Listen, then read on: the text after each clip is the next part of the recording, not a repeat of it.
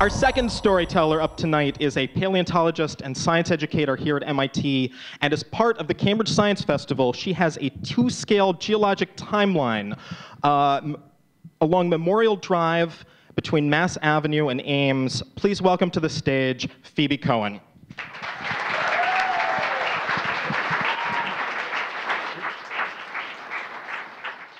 I was telling these guys earlier how nervous I was, which is weird because I spend a lot of time talking to public audiences. This morning I talked to a group of 5th graders on this timeline tour, and it went really well, so I'm just going to try to imagine all of you are 5th graders, and everything is going to go fine. So in the summer of 2007, I found myself in a helicopter the size of a Mini Cooper, chasing a bear on the Alaska-Yukon border. Now, I actually wasn't personally chasing the bear. The helicopter pilot, Rick, was chasing the bear away so that he could land the helicopter and let me and my colleague Francis out onto this mountainside on the Alaska-Yukon border so that we could look for rocks, which is what we do. And I'm a paleontologist, and Francis is a geologist, and we make a really good pair because he studies rocks and I study fossils, which are conveniently found inside of rocks. And this was back when we were both graduate students together. And we had become fast friends the first day of graduate school in 2004, in large part because we both, in the work-life balance equation, tended more towards the life side of things. For example, Francis once convinced me to drink a 40 of malt liquor, and I brought him to Jewish Christmas with my parents in Chinatown.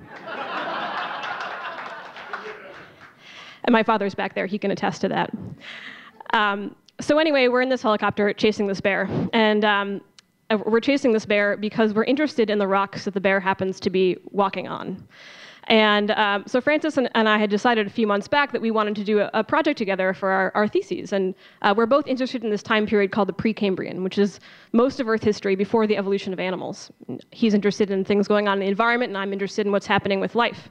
And so we had set our sights on this mountain of rock on the Alaska-Yukon border, because some folks had gone and done some work there in the late 70s and found some really interesting fossils, some single-celled microscopic fossils that we thought might be the oldest evidence of organisms using minerals to make hard parts, biomineralization. You're an example, your skeleton is an example of biomineralization. And it's a really important innovation in the history of life. And so the thing was that no one actually knew if this was evidence of that, and they actually didn't know what these fossils were or how old they were. So to us, as young graduate students, that seemed like a great challenge, and so off we went.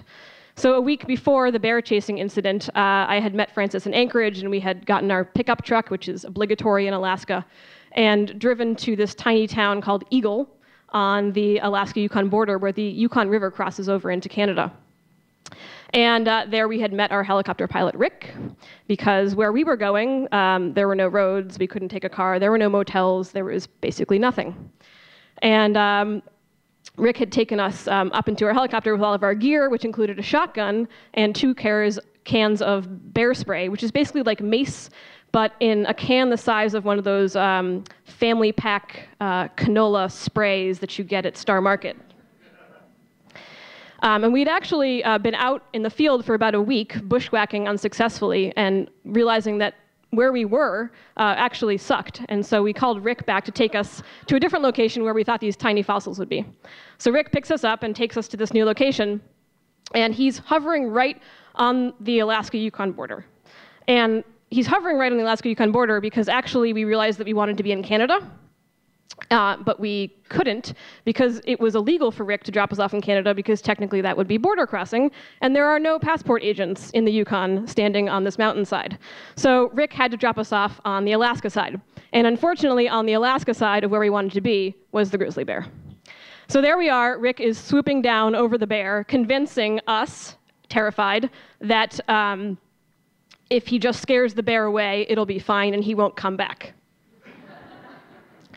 And the bear can actually run quite well down a mountainside, I learned. And it was actually really amazing to watch this huge animal with sort of rolling flabs of flesh moving fast down this mountainside. And he kept going, and Rick pulled up the helicopter and dropped us off. And we set up camp, and Rick left. Fine. And it was about 5 o'clock when he dropped us off, and this was June in the Yukon, which meant that it wasn't going to get dark until about 1 o'clock in the morning. And it turns out that there were actually some interesting rocks that we had landed on, and so Francis said, okay, let's get to work. So we start working, A few hours later, I get hungry, which happens to me a lot. And I go back to our little camp to make a fire to boil water for our freeze-dried food, which is what you eat every day when you're doing field work. And Francis was off about 20 meters away from me measuring some rocks. And suddenly, as I'm boiling our water, I hear Francis say, "Bear." And our friend was back. Francis, fortunately, had his shotgun with him because we were prepared for this eventuality. So he points his gun at the bear and starts yelling at him. And I'm maybe 20 meters back with my can of giant industrial-strength bear spray, kind of like this. And Francis is maybe over by the windows, and the bear is just a little bit farther back. And the bear just keeps walking towards us. And Francis takes his gun and he shoots over the bear's head to try to scare him away. Bear doesn't flinch, just keeps walking. At this point, I am, my boots were laced pretty tight, but if they hadn't been, I would have been quicking them. And what really scared me was that Francis got scared. And Francis grew up in rural Idaho. I grew up in Newton. And, no number of summer camping and teen backpacking adventure trips was going to change that fact. So the fact that he was scared really had a big effect on me. And the funny thing is, one of the things he was scared of was actually having to kill the bear and then roll it into Canada. Because if we killed it in Alaska, we would have reams of paperwork and Fish and Wildlife officials to face. So one of the reasons why the bear kept walking was because the wind was in our faces, which means that we could smell the bear, but the bear could not smell us. Grizzly bears don't have very good eyesight. So right before Francis was going to have to take the fatal shot, the wind shifted, and the bear smelled us. And we had been out in the field for a couple of weeks at this point, and so we smelled bad to a bear, which is the less glamorous side of doing geological fieldwork. So the bear turns, and the bear walks away. Francis walks back to me at the tents and immediately takes a huge slug out of the handle of Maker's Mark that we had brought with us for company. And he calls Rick, our pilot. And Rick is like, "Oh, it's fine. He turned away when he smelled you. It's no big deal. Just make sure your food's away from your tents and sleep with your gun. And I can't come get you tomorrow because I've got a job, but I'll come the day after." Okay, yeah. So I actually did get a few hours of sleep that night, amazingly enough.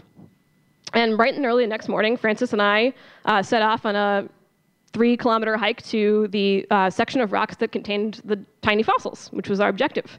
We had our gun, we had our bear spray. And we spent a long but very fruitful day collecting rocks with our rock hammers, whacking away at this hillside and putting the rocks in our backpacks. No bear, totally peaceful, quiet. And at the end of the day, around 6 p.m., we start hiking back up to the ridge where our camp was, which is a real chore because our backpacks were very heavy because they were actually full of rocks. And so as I'm trudging up this slope with my backpack full of rocks, I see this big red helicopter appear in the sky. And this is not Rick's helicopter. This is another helicopter. And I start freaking out because I actually thought it was the Canadian Border Police busting us for crossing the border in the middle of Yukon. Oh, I forgot to tell you what the border looks like. It's a few fluorescent flags about every kilometer, and they actually mow a strip down the middle of the Yukon to demarcate the rocks and trees on the Alaska side from the rocks and trees on the Yukon side. So every couple of years, they have to go back and re-mow the border. So I'm hiking back up to the border. This helicopter lands, and I'm freaking out because I think I'm going to get arrested or my passport's going to get taken or something. And this woman comes out, and she has long, dirty blonde hair, and she takes off her helmet, her helicopter pilot helmet, and it's got Grateful Dead dancing bear stickers all over it. And she's like, "Thank God you're okay." And I was like, "What?" So it turned out that Rick, our helicopter pilot, had expected us to call in the morning. We had not called in the morning. He had gone out on a job and told his poor wife, "If those kids don't call by noon, call the Park Service." The Park Service knew where we were. So this poor woman had waited all morning to hear from us, and we didn't call. The Park Service had tried calling us on our satellite phone, which was, of course, turned off because we had forgotten to bring our solar-paneled charger. So we were saving batteries. Real smart. And so they hadn't been able to get in touch with us. And so they pretty much thought that we had been eaten by a bear. And this woman in the Grateful Dead stickered helmet had actually come from fighting a forest fire 40 miles to the west. So we felt like giant assholes.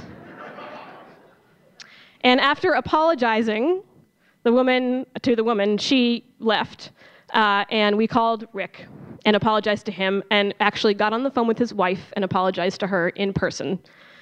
And went to bed. And the next morning, Rick came back, and he was, quite cheerful despite the misunderstanding, and took us back to our truck because it really wasn't safe for us to be up there, just the two of us anymore. And so we went back to Cambridge, and it turned out that the rocks that we collected were real. That one day turned out to be really great rocks. We found a lot of really cool stuff in them, including some cool fossils, and got a bunch of papers out of it, and all that was hunky-dory. And Francis has been back to the Yukon every summer since, and I have not. But I am actually planning to go back either this summer or next summer. And there's definitely a part of me that's excited, but also completely and utterly terrified, because you're in a place that is actually really hostile to your existence. And it's something that in our day-to-day lives, we really don't have a lot of experience with. There's definitely a part of me that loves it because it appeals to the child in me that read every single youth lost in the wild, fighting for survival novel. But the adult in me is sometimes quite terrified.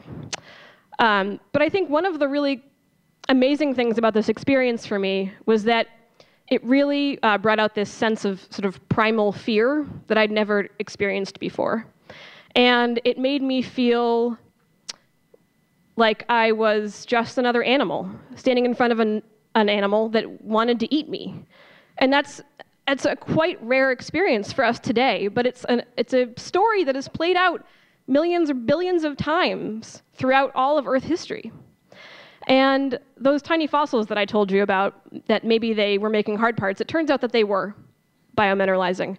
And we think that they were actually biomineralizing in order to protect themselves from predators. So in the end, I felt, in a way, more connected to my tiny fossils than I ever expected to. Thank you.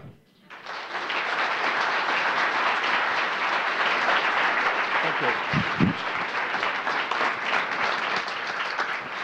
I will tell you what that story illustrates perfectly, which is why I chose to do theoretical physics for a living. No Yes. bears, no Yukon. No bears. Mostly the no bears thing, honestly. No bears. Yeah.